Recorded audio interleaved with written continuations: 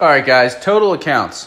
What I want to talk about total accounts is you want to show open active accounts. Why is that? Because that's showing current activity on your credit report, and that currently is going to influence and or update your credit score because you have active things on your credit file. Now, when you look, you're going to see I have 22 open accounts.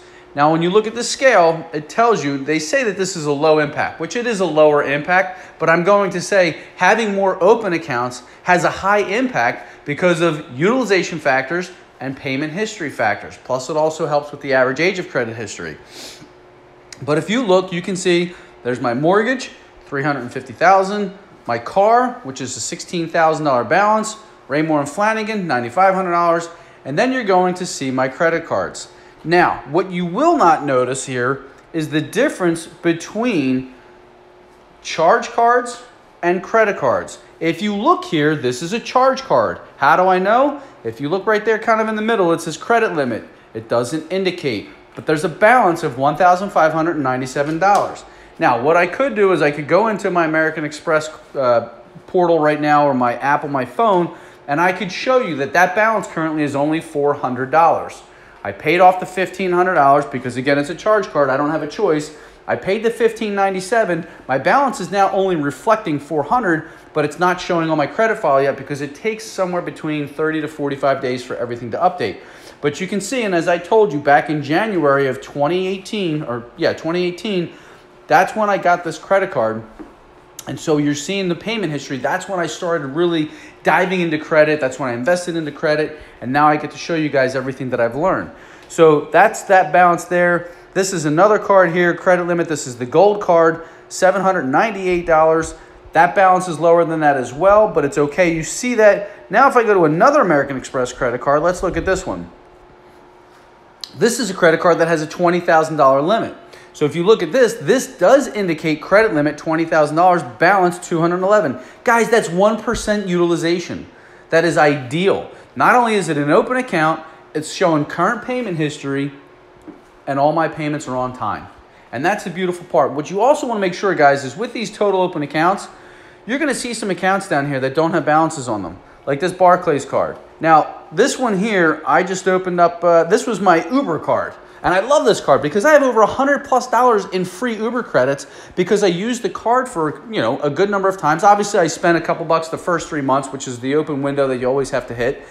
But then after that, I use it periodically. Now, the point is, guys, you always want to use your cards. Now, the only one I can't use is the one from my dad, which was 1996. But Discover card, I use that card periodically. This card actually has rotating categories. So for one quarter, supermarkets may give me 5% cash back. The next quarter, dining may give me 5% cash back. The next quarter, it could be warehouse stores like Sam's Club or Costco. The point is this, guys. If you want to keep your accounts open, you want to use the card maybe once or twice a year. You do not have to spend a lot of money on the account. You just have to show credit activity. And the best thing to do is in situations like this, if you want to change your cards once a month or once a quarter, put a different card in your wallet, just use it once or twice. And again, you do not have to wait until the end of the month when the bill is due. You can pay the card every 2 weeks. Now, it may not show any utilization on your credit file by the time it gets to the bureau, which is fine. The credit card company is going to know that you used the card, so you're still going to get credit and payment history for that account. And that's what's so important. But as you'll see, guys, all my accounts, they have low balances or no balances. They're all paid. This was one of my first American Express cards. They only gave me a $3,000 limit. Now, some of the cards, I've increased the limit over the course of time. Like I have an American Express card. I'm going to see if I can find it quickly. I have an American Express card with a $10,000 limit. It's not that one.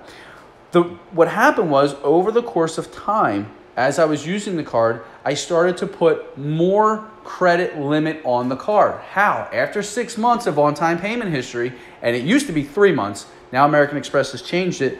After 6 months of on-time payment history, they will allow you to increase the limit on the card. This should be it right here. Okay, this $10,000, this card limit, this is my American Express Everyday card. I started off with this card. They gave me a $3,000 limit. Went from $3,000 to $5,000, from $5,000 to $10,000. Now, as you guys can see, I only got this card in May or June of last year. So in 1 year's time, Because of being on time and responsible, they took me from $3,000 up to $10,000. You have to show you're worth it, guys. You have to show you're worthy. You have to show that you're responsible, and you have to make on-time payments. Again, what they want to see is that you use credit responsibly, and they want to see that you have open accounts, that you can manage open accounts, and that's what's the best part about this is Credit Karma tells you everything you need to see. Now, what's closed?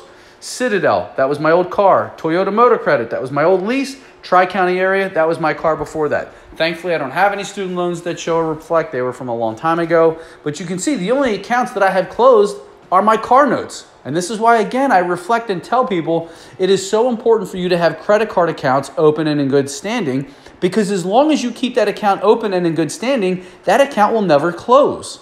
So think about that from a credit history standpoint. If you've had a card for 5 years, it's going to continue to give you that credit history, and it's going to influence your age of credit history, which is 15% of your credit score. That's why it's extremely important to have open accounts. Do you have to have 22 of them? No, that's a choice that I've decided to make, and I've stayed committed to, and I'm extremely disciplined. When I tell you every single day I check my scores, I do. Every single week, I check all of my credit card balances just to make sure, did an annual fee hit?